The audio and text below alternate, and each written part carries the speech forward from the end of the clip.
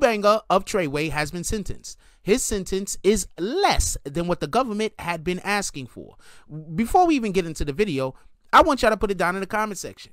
I want to know, what do y'all think about the fact that Judge Engelmeyer has been giving out sentences less than what the government has been asking for basically every single person involved in this RICO? Me and the Notification Gang would like to invite everybody to come join us Monday through Thursday, 9:20 to 10 o'clock for morning coffee, where we discuss the events of the prior day and also just talk mess about stuff. See you then.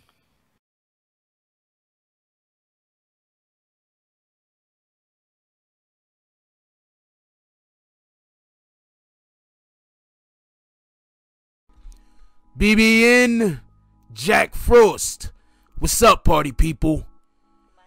Alright, so yeah. So apparently, for everybody that don't know, Banga is a Treyway member, an individual that's involved in Treyway. He had been sentenced recently, just the other day. He was sentenced to 84 months. Now, there's a couple of things that I want to say about this real quick. One is he could have been sentenced to more than 84 months. So the judge, actually the government was looking for more than 84 months, but the judge decided to only give him 84 months. Now, there's a couple of things I want to say real quick for everybody that don't know who Banga is. Banga is an Treyway associate. He's actually the gentleman that came on this particular program and said that Shadi had snitched on him. His reasoning for saying that Shadi had snitched was because the government had received some pictures and some text or something, some text messages apparently, but it was definitely pictures. And in the pictures or the text messages, whatever that the government received, it was from Shadi's telephone account. So Banga, I guess, I don't know, you will have to speak to him, assumed that Shadi had given the information over to the government. Real quick, when we was in the courtroom, they actually had one of the cell phone forensic people come in that do the forensics as far as with cell phone data. And they explained how you don't need to have the physical phone. You could have just went to the phone company and got the information, because certain phone companies keep information for a certain amount of time. So yes, Banga is the individual who had accused Shadi of snitching, but you know, later on, after the accusations was made, we found out that there's a better chance that Shadi didn't snitch than that he did. It was just most likely just a really big misunderstanding. Anyway, so Banga was sentenced to 84 months. The government was looking for over 90 months. Banga was actually in jail for the shooting that happened at the Barclays Center. For everybody that don't remember, there was a while when Casanova 2 times and Tekashi 6ix9ine's camp and Casanova 2 times camp were beefing, and there was a situation where they was going to be at the Barclays Center at the same time because there was a fight going on between Adrian Broner and somebody else. I can't remember the other person off the top of my head. Anyway, there was a fight, and each artist was supposed to walk out with each boxer.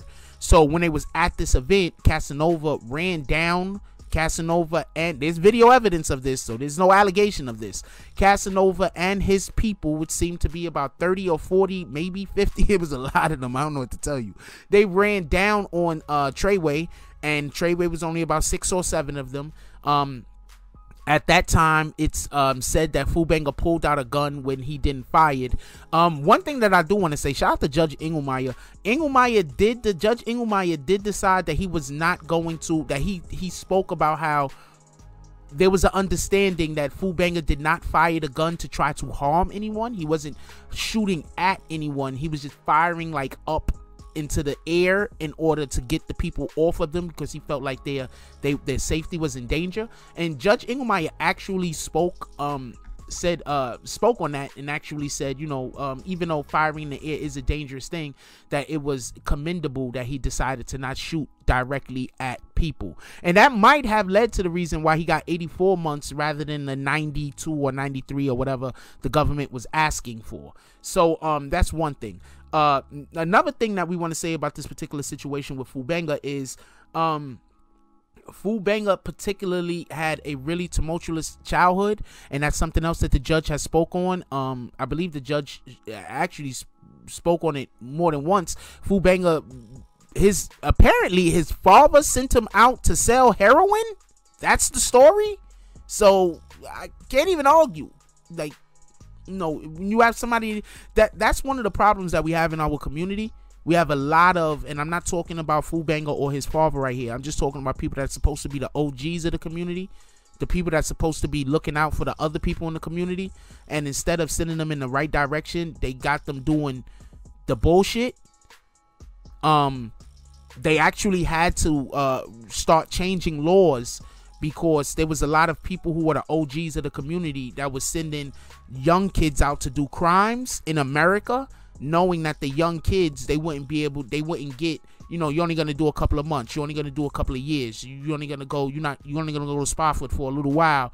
If I did that same crime, I'd get 20 years. You do the crime, you're going to get a couple of months. So that situation happened. So when we look at Fu Banga's situation as far as his father sending him out to sell drugs, I'm not sure if it was when he was already an adult or when he was a child, but at this point we'll just assume there's a good chance that he was obviously of an age where he could be told to do something by his father and have no choice. Anyway, with all that being said, Fu Banga got 84 months. There's a lot going on with this particular case still. We have Nuke and Harv's sentencing coming up a little bit later this month. I will be at both of those hearings. I was not at the Fu Banga hearing. I will be at both of those hearings. Leave it down in the comment section. I want to know what you guys think about this. Do you think it's too much, too little? Considering the government was asking for over 90 months and Judge Inglemeyer decided to give him 84. Also, he made a joke about shots are always missing at the Barclays and Judge Inglemeyer. Anyway, so let me know what y'all guys think. And a whole totally different other question for everybody that make it this far in the video. I want to know, if you were on trial, would you want Judge Inglemeyer to be your judge? As seeing the way that he's taken this particular case, almost every single person has gotten less time has gotten less time than the government wanted them to get. Almost every single person.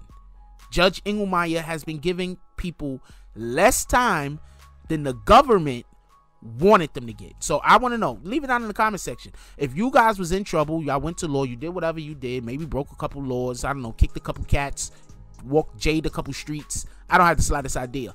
But you had to go to court. Would you want Judge Inglemeyer to be a judge? I'm curious. I'm just curious. Do you think that he's fair enough that even if you didn't break the law, or if you did break the law, or whatever the hell happened, would you be okay with him doling out your discipline? I'm just curious. Anyway, I want to know what y'all think about just the whole Fu Banga situation in general. And I've explained this Fu Banga shoddy situation at least like 100 times now, but people still seem to only pay attention to the 1 or 2 videos I made speaking about Fu Banga's situation or perception of the situation. So I don't know how that works out. Anyway, shout out to all of that stuff. Yo, look, I love y'all, everybody. Leave it down in the comment section what y'all think.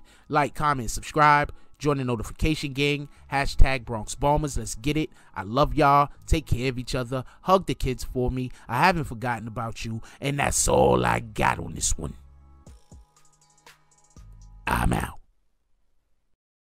If you like this video, please hit the like and subscribe button. If you would like to help dictate the direction that this channel takes, please leave a comment. All comments are appreciated, whether positive or negative. Thank you very much. And enjoy your day. And remember, positive thoughts cause for positive things to happen. Let's get it.